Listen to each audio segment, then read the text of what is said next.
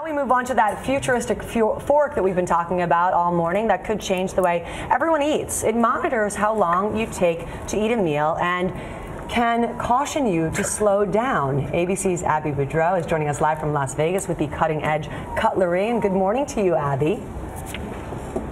Good morning, Lara. This is the fork that's creating all that buzz, and here's how it works, okay?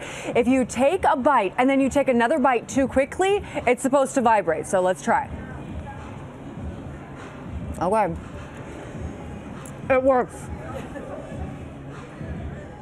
On the hunt to find some of the coolest new gadgets at this year's Consumer Electronics Show.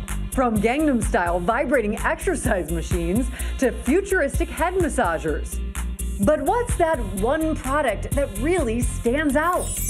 Meet Happy Fork. The goal is to help people become more conscious of their eating habits. It's being called the future of forks, a smart fork that tracks how many bites you take and vibrates if you eat too fast. It's worth a try. I think it's a very interesting idea. I think it's wonderful. So you're saying that this fork can help you lose weight? Yes. So the idea is that we all eat too fast, and so eating with the fork, if you eat too fast, it actually gives you a gentle vibration and a reminder to simply slow it down. Happy Fork's inventors say it can actually help you cut calories by 11%, help combat diabetes, and trains you over time to eat slower. Nutritionists recommend taking a full 20 minutes for each meal. People tend to eat quickly, and when you eat too quickly, there's a risk of overeating. So does it really work? Right here on the convention center floor, we're going to put this fat-fighting fork to the test. A quick trip through the food court. Thank you. And bon appetit. If I take more than one bite in less than 10 seconds, this should vibrate at me, telling me I'm eating way too fast. So let's see if it works.